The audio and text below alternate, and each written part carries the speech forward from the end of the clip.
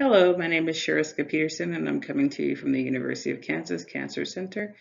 Today I'll be presenting on protein expression by IHC is associated with cyclin E and BRD4 gene amplification. High-grade serous ovarian cancer is the most common subtype of ovarian cancer. Women diagnosed with HR-proficient high-grade serous ovarian cancer have poorer clinical outcomes and fewer treatment options than those with HR-deficient ovarian cancer. HR-proficient ovarian cancers make up about 50% of high-grade serous ovarian cancers. Cyclin E amplified ovarian cancer is a known poor prognostic subtype of this HR-proficient ovarian cancer, and more recently we've seen that BRD4 has also been shown to be associated with poor prognosis.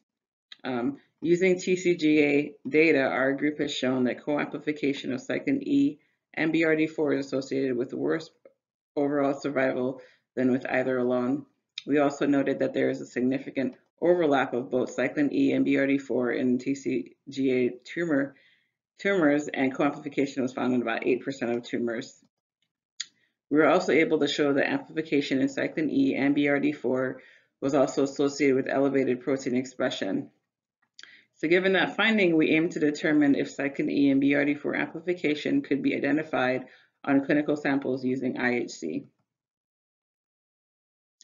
Our objective was to determine if protein expression by IHC could be used as a surrogate marker for cyclin E and BRD4 amplification as measured by FISH.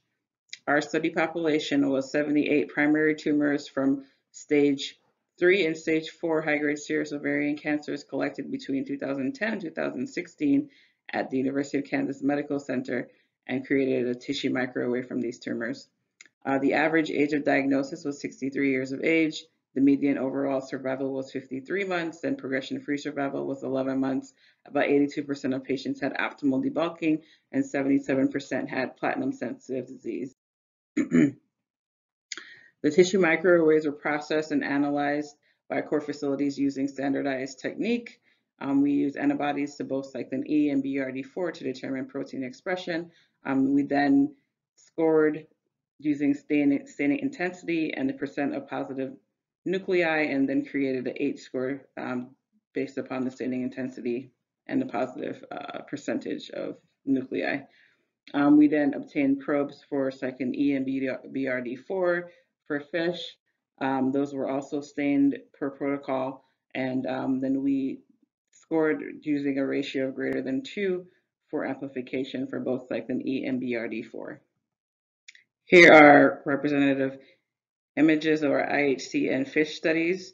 We found that cyclin E was detected in about 26% of tumors, and BRD4 was detected in about 33% of tumors. We had co-amplification in about 11% of tumors.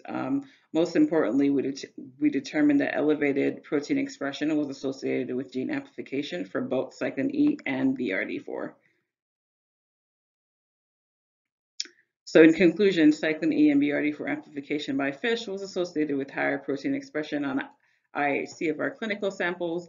Our next step is to determine if clinical outcomes are associated with amplification and or protein expression.